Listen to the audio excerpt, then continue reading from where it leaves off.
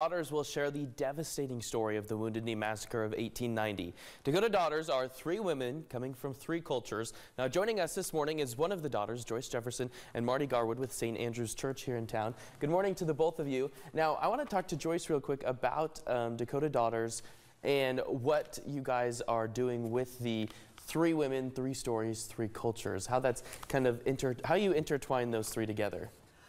Three women. Geraldine goes in center, Lillian Witt, and me.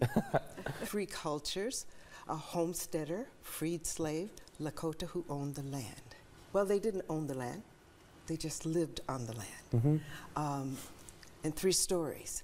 We take everyone from the time where the Lakota were here, all the way up through ending slavery, homesteading, and tell the story from a woman's point of view, which you don't usually see.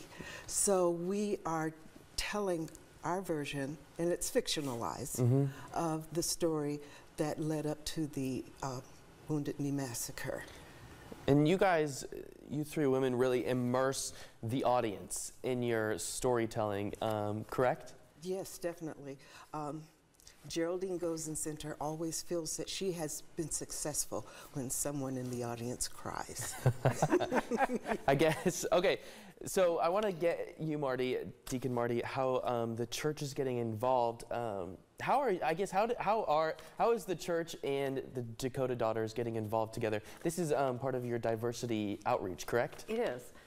St. Andrews sits on traditional Oshete-Shakowin land. We acknowledge that, we try to honor that, and it is our mission that all of us are God's children, and we're trying to restore what we feel God's vision for the world is. And part of that is to educate ourselves. We can't go back and change the past.